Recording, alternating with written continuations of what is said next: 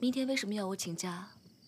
今天我打了一天的电话给你，你都没有接，现在又带我来这里，干嘛这么神神秘秘的？现在什么都不要问，好好享受这一刻。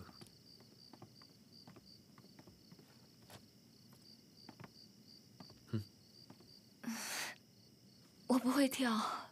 我带着你。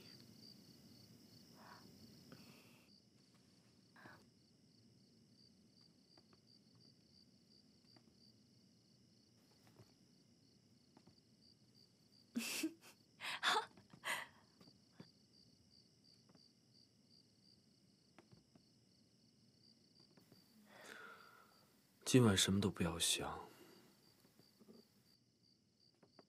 只有我和你。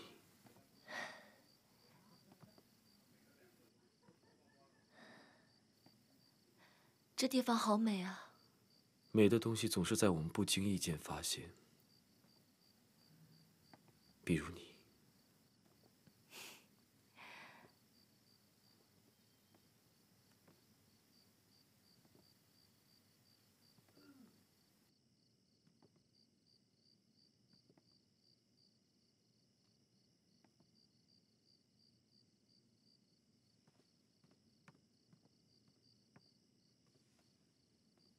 我创业的初期，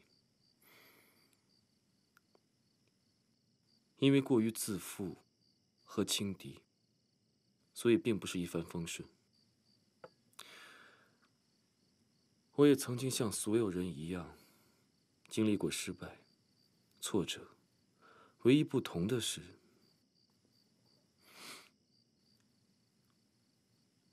我要比很多人更快地重新站起来。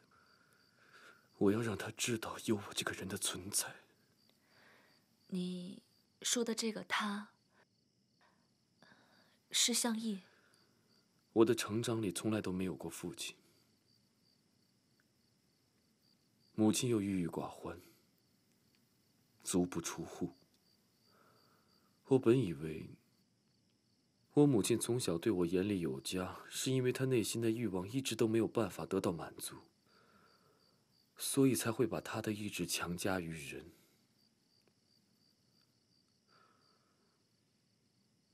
甚至5年前，她打我那一巴掌，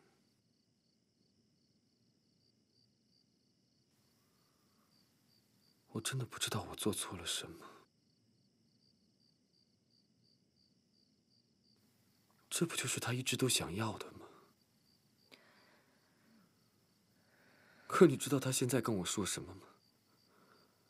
她劝我捐肝给向义。其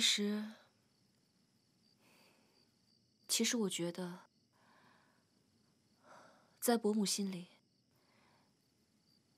一直都是有你的。之所以要你成功，要你去报复，他不是真的要报复，他就是负罪感的转移。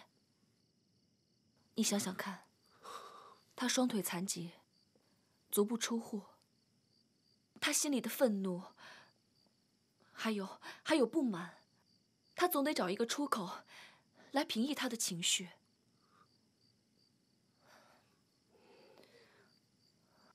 仲谋，结束这场悲剧吧，你可以做到的。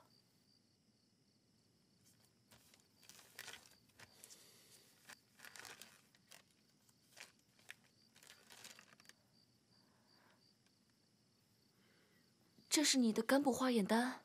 其实，在医院碰到相依的那天，我就是去做检查的。你的意思是，你愿意救他，为他捐肝？为了我母亲，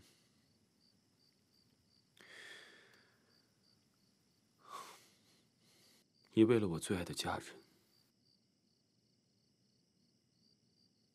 我不想有任何的遗憾。